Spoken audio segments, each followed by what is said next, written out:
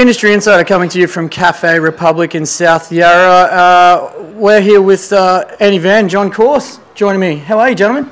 We're good. We're probably better than you, given you just flew back from the other side of the world. Oh, stop it.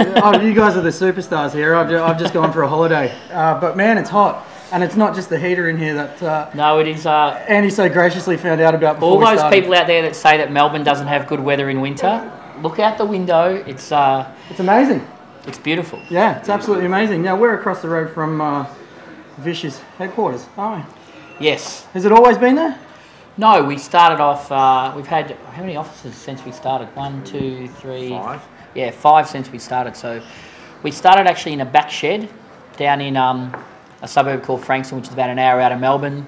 And we both lived down there, so we just found somewhere that we could get really El Cheapo, and we started a little studio and started working on stuff and just built it from there. And then we moved to another office in Frankston and a couple of other offices in South Yarra and Richmond, and now where we are, we've been for about 3 years. Take us back to the... Just took it there, sorry. Take us back to... Oh, it's all right. We've got, it's always good service. So the original place that you started out, tell us a little bit more about that. Was it literally a shed? Well, basically, there was a church that my family went to. Yeah. And I spoke to the priest and I said, do you have anywhere where we can, basically start making music and hacking around?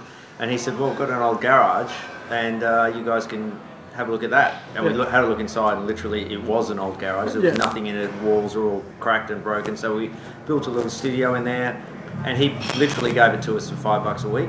And that's how we... That's not bad. That's right. The rent was reasonable. We could handle that. And so we started, developing music out of that studio. Yeah. Well, let's call it garage come studio.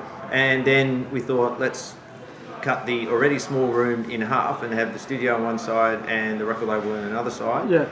And we sort of started a label and started releasing the music that we were making in the other half.